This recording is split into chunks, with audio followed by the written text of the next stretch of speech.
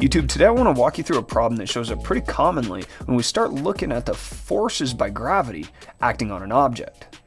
See, the problem typically goes like this.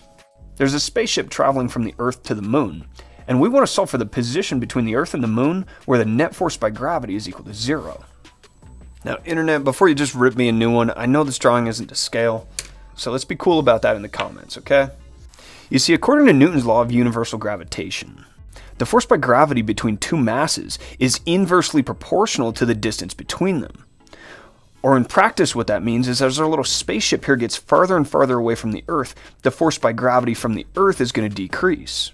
But as it gets closer to the Moon, that force by gravity from the Moon is going to increase. Which means at some point between the Earth and the Moon, the force by gravity on our little spaceship from the Earth is going to be canceled out by the force by gravity from the Moon. Now, a lot of people like to dive right into the math of this problem, but in order to get a conceptual understanding for what's going on, let's graph the force by gravity as a function of position between the Earth and the Moon. And let's say the direction away from the Earth is positive. You see, applying this equation first to the force by the Earth. The force by gravity from the Earth is large and towards the Earth, that's the negative direction, when our object, in this case the spaceship, is close to the Earth. But as it gets farther and farther away, that force drops off. Now, looking at the force by the Moon on our ship as it travels from the Earth to the Moon. Now, kids, realize I've taken a few liberties with how I'm drawing this graph, because if I was actually to draw it to scale, it would look like this, which is utterly worthless. But getting back to the concepts in the problem.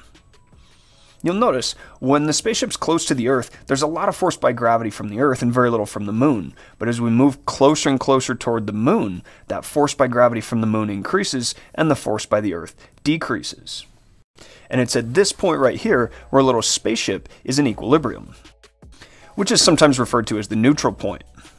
You see, the net force on our spaceship at any given point is the force by gravity from the Earth plus the force by gravity from the Moon. But realize they're in opposite directions, so they're competing with each other. And if we were to graph that net force, it looks something like this. And that net force is 0 at the point of equilibrium. So going back up here to the math, we're simply going to set the force by gravity from the Earth equal to the force by gravity from the Moon. Now, plugging Newton's law of universal gravitation in for both of these forces by gravity, we get this equality. And this is really where we have to start being careful in how we solve this problem. You see, these two radii are not the same. This radius right here is telling us the distance between the Earth and the ship, whereas this radius over here is the distance between the Moon and the ship. So if this radius is the distance to the Earth, and this is the distance to the Moon, we have another issue, and that is we don't know either of these. But realize, the distance between the Earth and the ship plus the distance between the ship and the Moon is equal to the total distance between the Earth and Moon. So I'm just going to say that the distance between the ship and the Moon, that's dm, is equal to the distance between the Earth and Moon, I'll call it dem, minus de, the distance between the ship and Earth. Now, subbing that in right here, we get this line. And kids, this is actually where the physics in this problem ends. After this, it's just math. Now, the first thing is we got a bit of a cancel party going on here. Our gravitational constant as well as the negatives are going to cancel out. And so is the mass of our spaceship, this little m. Now, we're trying to solve for dE. And the easiest way to do that is to pull this term over here and put all our masses on the other side of the equal sign. Then taking the square root of both sides, we can isolate dE.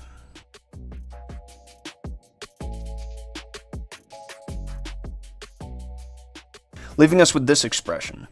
And if we plug in the values for the mass of the Earth, Moon, and the Earth-Moon distance, we find the neutral point is actually about 90% of the way between the Earth and the Moon. So kids, I hope you found this useful. And on that note, that's all for now.